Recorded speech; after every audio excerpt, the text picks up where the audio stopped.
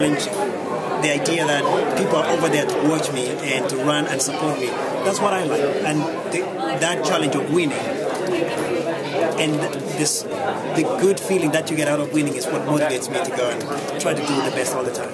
How do you stay so healthy? I mean, knock on wood. I mean, yeah. you have really, I mean, you've had a blessed career because you've... And I've been blessed. I think that is, it summarizes. I've been blessed not to have a lot of injuries. Like for example, I go back to 2008 when I got the injured for the first time in my Achilles. I didn't even know, first of all, what I had. I didn't even know how to deal with it. So for some people who had these problems, they can even get out of it faster than I did. Because for me, I was like, this is something new. How am I going to deal with this? And so I had to get opinions from doctors. What can I do? But I've been lucky. And one of the things is listening to your body. I do that. Listen to my body. I rest every Sunday. Sometimes if I need to rest twice a day, twice a week, I can do that. Because I know I'm not slowing down. I am going to actually start running fast after these 2 days of rest.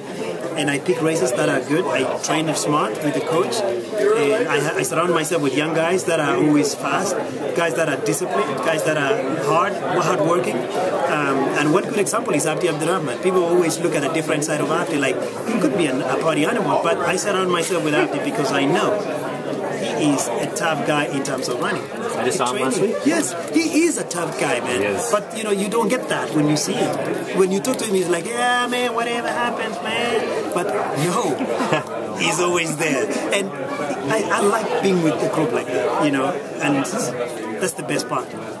This is a star-studded field. I mean, everybody looks great. What do you, as a fan, what would you want to watch from Korea? I would like to work the 50. I would like to work the 5,000 meters. How come? Because 5,000 meters, I think, is going to be one of the best.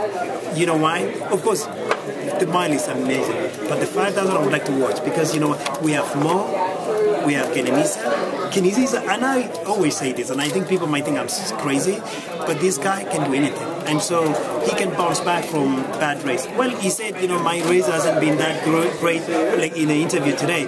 But I think he's running himself to good shape. And that was an excellent question Tom asked me. I think he's raising himself into shape. And I would like to see the 5,000, how he's going to run against Mo. We have Augustin Joge, who destroyed everybody in Doha. But then he ran so bad in Shanghai because of the weather. And so I am looking forward to watching Robert. And the men 400. That's a good race. And hurdles. I want to see the best. And with the 5,000, we watched that. When you watch the other 5,000s, are you thinking strategy or are you just going to watch it as a fan? I'm watching it as a fan, honestly, because I know, Mo is going to run fast the last 1 mile. Kenenisa might not feel comfortable to run in the front, especially at the beginning and not even the end. And so they kind of have to, so you kind of know how it's going to go. Augustine is always a front runner. So to me, I don't see any new strategy, but just to watch that and enjoy it. You talked about Augustine and, I guess, Shanghai. Yes. He doesn't like the rain. At the Olympic Media Summit, you said you didn't like the rain either. No, man. I don't like it. Have you thought about that at all? We were chatting with him in my house because he's been in my house for, since Shanghai. And Augustine talks about he hates the rain. And I told him, I'm with you. I don't like the rain. But when it comes to you have to run in rain, you really have to. You cannot. But something in you tells you this is not ideal. I don't like it. I'm sorry. Yeah, and so that's one thing that we have to do. So, have you ever trained with him before over here? Yes, I train with him once in a while in Germany. But all these times in Shanghai, he's been like training. I've been training with him in Tucson. And it's so much fun. What's the feeling like? Let's say it's 600 meters to go in a race, okay? I don't know whether, pick your race, whether it's a 15 or a 5 or whatever, and you're on that day. Since you're so eloquent, I want to see if you can put this into words. Okay. You're really on. You're feeling really good. Right. Okay? Pick your race. Whenever your kick starts, you're like, okay, I'm on it right now. I'm on it right now? You're on it. Your kick is starting. What is the feeling like in your head? Like you're asking your body to respond, yes, and you're going, and you're like, I think I'm going to win this damn race, or I've got it, or like, what is that feeling like in your head? It feels, it's a funny feeling because you tell yourself, I think I'm going to get this, and I always start by saying, I think I can get this, I think I can get this, and by the time I'm telling myself, I think I can get this, it's funny how my body feels so strong. There's another surge of strength coming in there. And always what I have to do is, I just have to wait, just wait. I always tell myself to wait. Even though I'm telling myself, I think I can win this. And you're not sure, but they're telling yourself, I think I have pretty good chance. And you just run in there, and it's funny how your legs feel so light at 300 meters to go. But then at the home straight, you're just going all out, but then the opposite happens towards like 5 meters to go. You just feel heavy, but you're already telling yourself, yeah, you can go, you can win this. It's an amazing feeling. You go through, in that 600 meters you have you're going to so many phases. There's one part that you feel like you're so light like a feather, and that is like 300 meters to go. And then at the bend, you're always tempted to go fast, but then you just have to hold. But you're still feeling good. And then towards the end, you go all out, and then you're dying towards the end. But it can happen. A lot of scenarios can happen. And it feels so good sometimes. You know, you just come in there, you're winning it. You get ugly towards the end like I do. Is there pain or only pain in the races you're losing? Or do you block it out? You block it out. Yes. Because, like a high school runner would say, oh, it's painful, but you don't look pained when you're out there. But obviously you must be dealing with fatigue, but you've learned to kind of... the exact same thing. You picture Coe in 1980 or 84. It's like, did you feel that? Oh, yeah. Even when I feel it all the time, but, just kind of block it, and you just keep going like this. And, and I think more... The 800 meters runners actually feel the pain, but they block it. I've seen in the face of, let's say, David Rudisha, for example, he's going like this towards the end, and then at the end I'll be like, what did you feel? It's like, my head was hurting. In reality, his head, after he finished the race, his head was hurting for about 12 hours. Wow. Don't you think it hurts more to run a 400 than it does a 10K or a 5K? Really, I think so. 400? Yeah. The last 100 meters. 800 is the worst. I think 800 is the worst. Now. Yeah, you hurt in the 8 because it's speed all through. And so when they told me, I was like, that's kind of like me, but that's only in the 1500. But in the 5000, it doesn't. It hurts physically in the 5, but not mentally. But then towards the end, when it's only a kick, you've run all these laps, 11 and a half. All you have to just go this one lap to go, and then you get into that scenario I was telling you earlier. That's, you just go all out, and then towards the end, you're dying, but then at the end, you just feel like big lorry just ran over you. I can't remember. Did you say, where were you doing the trials again? Are you doing the 5 and the 10? Just only 5. Yes, just the 5. Just the 5. How come? The trials. Because I just want to concentrate on one event. Putting all these eggs in one basket, man, this time. Just the 5 at the trials. Yep. And so, with you just doing the 5, you're running a mile here, and then I think a 1500 next week? Yes. Like, what's your goal for tomorrow? How do you evaluate success? They're trying to run, I think, 348. You know what? Exactly. That's a good thing. I don't care. I don't mind too much when this guy's running 348. I'll be happy if I do my 351 or 352. 351 or 2? Yes, 351 or 2. That could get me position 8 or 9, but I really don't care about position. But I care about that time that I get. And one of the things that will make me get 351 or 352 is if I run smart. Because these guys are asking like crazy pace. If I go with them, I'm going to run 4 flat. I'm going to run worse than the PN relays. On his site, he makes a really good case. Yes. Why are we running a 15 here? I know the mile, but why are we running a 15 here? Why are we not running a 15? Yeah. Because I think the history as well. We have the Bowerman. For the B one, I think. Yeah. So the A one, I see him running a mile. For the B race, I think it should be a 15. But it should be a 15. Yeah. You do it like international, maybe. It's an international race. Yes. You should be running a 15. Yes. I'm with you in that, and I see the reason why it should be 15 and the mile.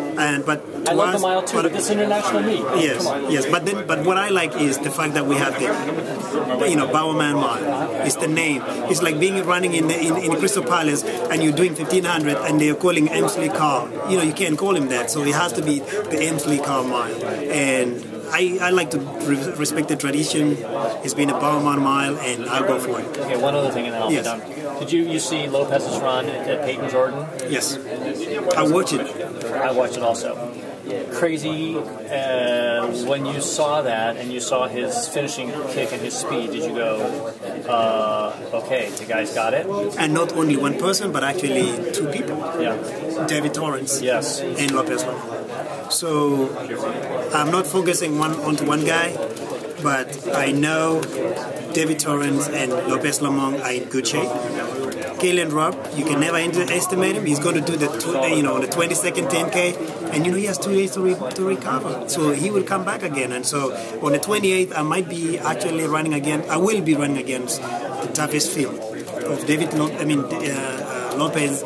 David, if he's going to run, and I hope David will run because he has a good shot of making the team in the 5K. If I was from his camp, I would say, David, do that right now. Yeah, because the 15 and 5 overlap, right? What's that again? The 15 and 5 overlap? They overlap, and you can do it. And I would say, if I was somebody in David's camp, I'd be like, don't worry about that. Do the 5 because he has a good shot.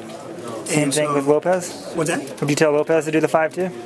I would tell Lopez to do the 5. But Lopez is strong now that actually he can make the team in the 15 as well. So if he wants to run, if he was to double, he could actually make the team in both. That's how I see it because he's stronger. He had a good base. I think so too. Winter. He had a good base before. Even when you look at him, what he's doing, even in Oxymeet, running the 800, he has good base to do those kind of times. He's ready for a good 1500. He's ready for 5,000. He can make the team in both. Last question for me, I'll leave you alone. Yes.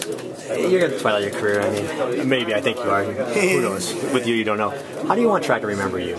I want track to remember me, and that's an excellent question. That I was a hard worker, an athlete who never believed in any shortcuts. You just work hard. You just do what you are supposed to do. Train hard. Run with integrity, and if I was to be remembered by one thing, it has to be Lagat, ran with integrity. I love my sport, I respected my sport, and I will retire with my head held high that I did the best I can naturally. And if I was to inspire, and I inspired a few kids, I receive emails, I receive Twitter messages from parents that say, my child has started running because of you, and my daughter taking running because of you, and my son says, I want to be like you when I grow up. I don't care about anything else. If you can remember me for one thing, he's the man of integrity, and I help a child somewhere to be a runner or to be better in whatever they do. It doesn't have to be running. And that's all I want to be remembered for, that I made a change in somebody's life and that I work hard.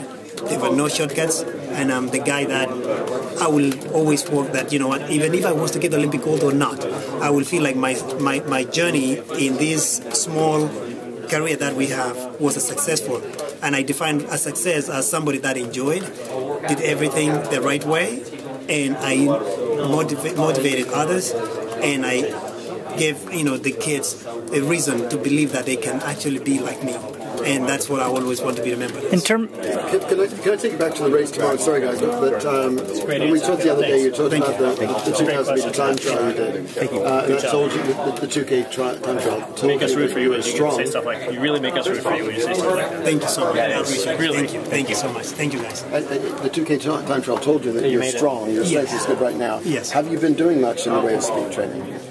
In speed training, have you been doing much speed work? Oh, actually not. I haven't done a lot of speed work, but I've been doing a lot of the longer stuff now. I did, the 800s, I did the 400s. Well, 400s were fast enough, but it wasn't like a 300 meters. And I think the slowest stuff, I think the quickest I've done are the 300s, which I was doing at 40s, and and that's not much, but I've done the time trial, which gave me that confidence that, wow, anytime you do a 2K under 5 minutes, that to me was a good indication that, well, the shape is there, and so I'm happy with that. That time trial, you did it by yourself? I wasn't here for that. Solo, but I got help from my friends. When was it? When was it, JT? Sunday. Yeah. What'd you do it in? How fast? Or is that secret? What? No, 4:59? I tweeted it. Oh, 4:59. Yeah, 4:59. Sorry, I gotta start following you, I guess. Yeah, Do you think at this point that one of your advantages is that your competitors are saying, Kip really won't have it in the last 100, and then you beat them anyway. And these guys, they get it by even listening to the commentators too nowadays.